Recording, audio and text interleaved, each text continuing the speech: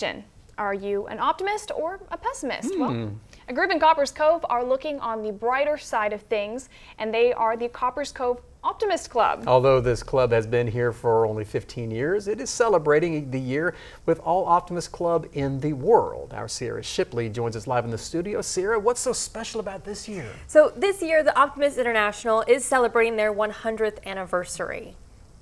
For the past century, Optimist International works to provide hope and positive vision.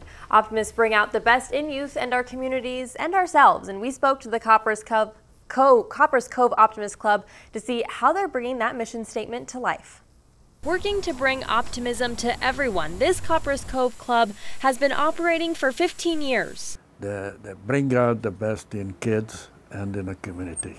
Okay, our mission is, the first mission is childhood cancer prevention.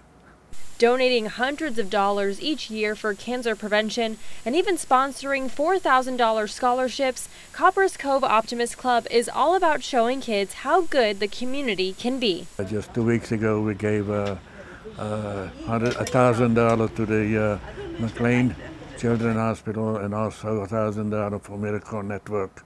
We do this every year for the last 10 years. Helping to support the fundraisers, they operate a thrift store where anyone can donate.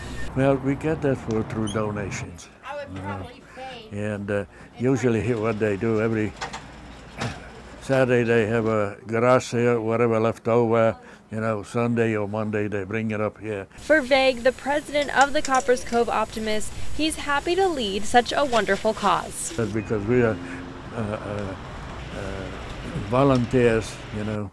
It's just a good feeling to know that we can help.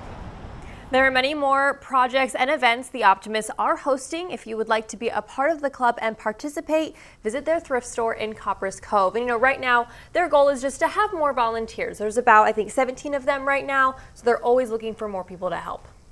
That's right. Sarah, thank you so much. You are our eternal optimist. Thank you so much.